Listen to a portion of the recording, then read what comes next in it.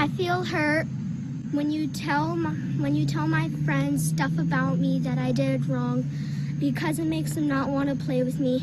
I would like for you to stop telling my friends personal stuff about me. So powerful. That was Ava making an I feel statement, which is part of the Girls on the Run program. Yeah, girls are encouraged to make those statements to get comfortable using their voice and expressing their emotions. And just one of the ways the group is empowering the younger generation. So joining us today from our local Girls on the Run chapter is Rita Gates, advisory board member and coach. And we also have Anna Montgomery, a Girls on the Run participant.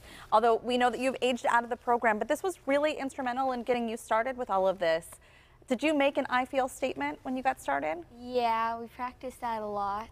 And do you remember what yours was? Yeah, it was I feel happy when, well, I don't really remember like the rest, but I remember it was something about like being happy when people do stuff for me. Yeah, when they help you. Yeah.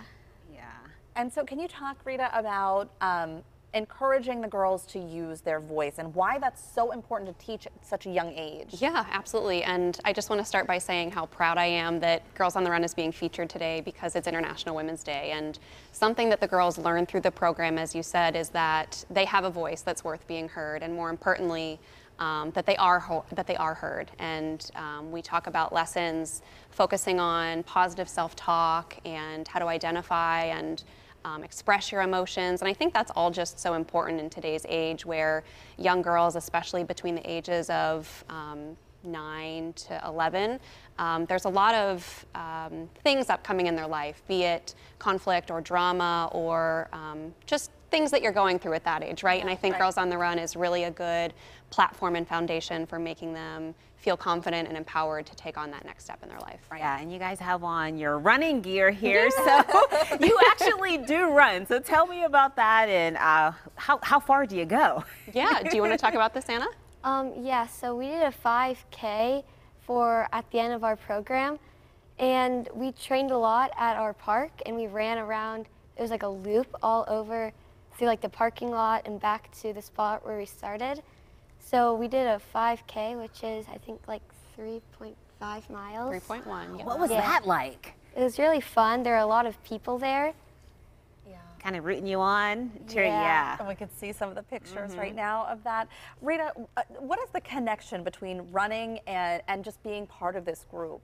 And making some of these statements, having their voices heard. Because I know when I run, I can't really talk much, probably because I'm out of breath. But this goes hand in hand. Sure, yeah. I think, you know, running is something that can make you feel really, really strong as an individual. It's something, like Anna said, we work over 16 weeks to practice for the end of the season 5K. That's a big celebration of all the effort that the girls put in.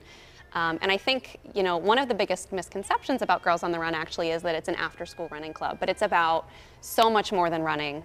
It's a curriculum that's focused on emotional learning and social learning and all the lessons that are part of the 16 weeks. You know, we talk about some of those things that I mentioned, whether it be positive self-talk or emotions, dealing with conflict and bullies. So it's more than just the running. It's all those other things that make girls feel strong and empowered to get them to that 5K. You know, as adult women, I think that we can all speak to an instance or multiple instances where we feel like we weren't heard. Definitely. Or that, you know, we didn't have a place somewhere.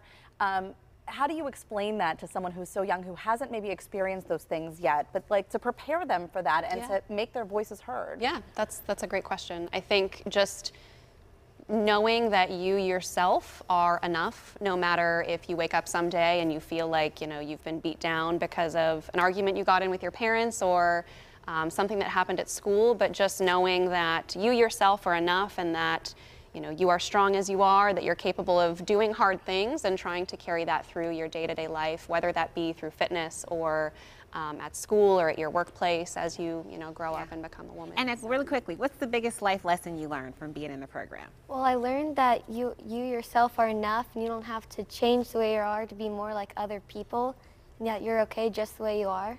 I love that. Okay, well, it's working. Yes. What you're doing is working. Good. Thank you both so much. Ladies. Thank you. Thank All right, you. for more information on Girls on the Run or to see if a team exists in your neighborhood, you can go to our website and we will have a link for you there.